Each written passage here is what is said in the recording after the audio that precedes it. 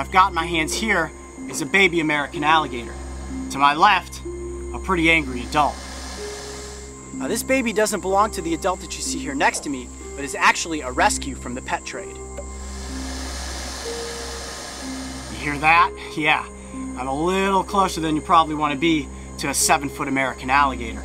Now you may see these babies in your local pet store and think to yourself, wow, that would make one cool pet. But I'll tell you what, in just a couple of years, you're gonna have this guy living in your basement. He's gonna lunge.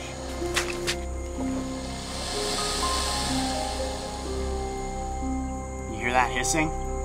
I'm really close to his gator hole right now. He's basically saying back off and get your little baby out of here too. Whoa. Woo! Did you guys get that? Yeah.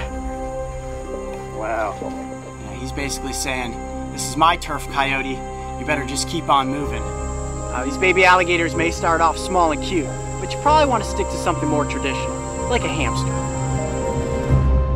If you thought that was one wild adventure, check out these other animal encounters. And don't forget, subscribe to follow me and the crew on this season of Breaking Trail.